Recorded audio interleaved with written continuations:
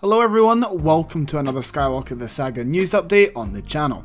We have some big things happening recently to do with the game that is very promising, and I've compiled all of the latest for you guys in today's video.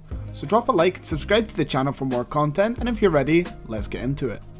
So firstly, we got an exciting new look at the game with a recently posted clip of Boba Fett on Tatooine that was posted by the Spanish account for Ferner Bros out on Instagram. This is obviously to market and help the marketing and ramp up for the Boba Fett show, which is actually arriving on the 29th of December. Here's the clip if you have not yet seen it. Bounty or no bounty, you're coming with me.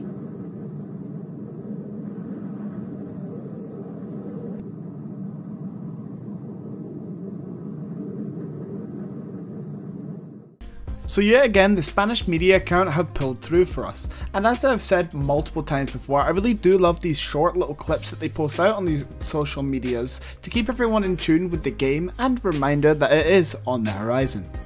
So next up, for those who haven't seen recently, both Singapore and Brazil gave their official rating for LEGO Star Wars The Skywalker Saga, which was rated at PG. Well, Australia is the latest to join them and have also rated them with a PG rating, and just then as well also Taiwan and Korea. This shows us that the game probably will not get delayed, and another reason towards all of the other things showing that the game won't get delayed, and I'm sure there'll be more ratings to come, just to clarify that it is a PG rated game. So next up, we have a pretty substantial development actually, and this comes from Warner Bros.' YouTube channel itself, where they actually had paired up with a Brazilian YouTuber to give a tier list on his top 10 favourite Sith, and then he would do a top 10 favourite Jedi on his corresponding YouTube channel.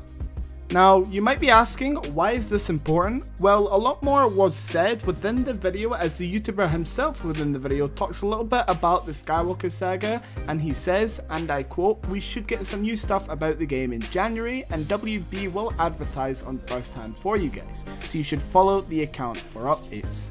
Now, that isn't confirmation of, say, like a release date in January, but maybe he slipped the rabbit out of the hat, or said something that maybe he should not have said, and they've priorly told him this information and he's just said it on accident, or maybe he was allowed to say this news and he is simply telling everyone and all of his fans in his video. So take that little bit with a pinch of salt, but it is coming from the YouTuber's mouth himself, and it was directly partnered with WB Games themselves, so the information is very likely to be true.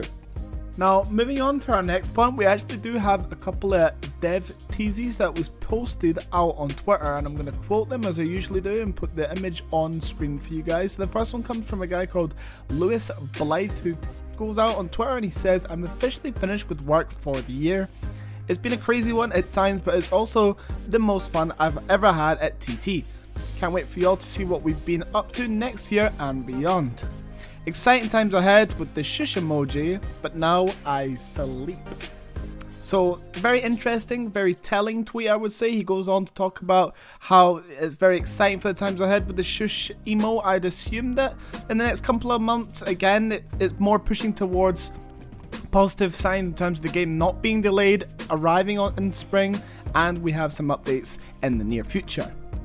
There was then another tweet from one of the other developers over at TT, and we all know this one, Tim Spencer. He was out on Twitter and he posted this emoji, or GIF I should say, and he says, and I quote, "Left in brackets me playing through the latest build of NDA. Right, reality I've not been able to talk about it yet. Game dev life." Now this one really isn't that telling, just more showing his excitement towards the game and the fact that he's probably played through the full build of the game. And lastly guys, moving on to my last post, we do have another dev that is officially leaving TT Games, and this is Nori Abahouros. I don't know if I said that right, but he is at Make It Fun Nuri. I don't know how you pronounce his name, sorry, but he goes on to say, and I quote, "Today's my last day at TT Games. It's been a wild ride over the past 2.5-ish years, and I've loved every minute of it. After a little break, I'll be off onto a new adventure, but more on that later. Happy holidays everyone." Now, as sad as these may sound towards us when the devs are talking about leaving their positions and moving away, this is actually a really positive sign for the game and for its delivery in spring. The more devs that leave, the more they talk about the game's completion, the more they, show their excitement for the game after playing through it, the closer it is to our grasp, because we know that it's completed, there's less devs working on it, and it's ready to be put out there for everyone and the fans who have pre-ordered the game. But as always, be sure to drop your comments down below and let me know what you guys make exactly of all of the news that we have gotten in today's video. Remember, if you made it to the end of this video and found it very helpful, useful, or informational, all that good stuff, please be sure to drop a subscription to the channel and a like, which will help push this video to others who don't know about this crucial information to do with LEGO Star Wars The Skywalker Saga, and obviously drop the sub if you're looking for similar content to do with LEGO Star Wars The Skywalker Saga or upcoming Star Wars games in the future. Anyway, this has been Splotchy Bug. Thank you so much for watching today's video, and I'll catch you guys on the next one. Goodbye.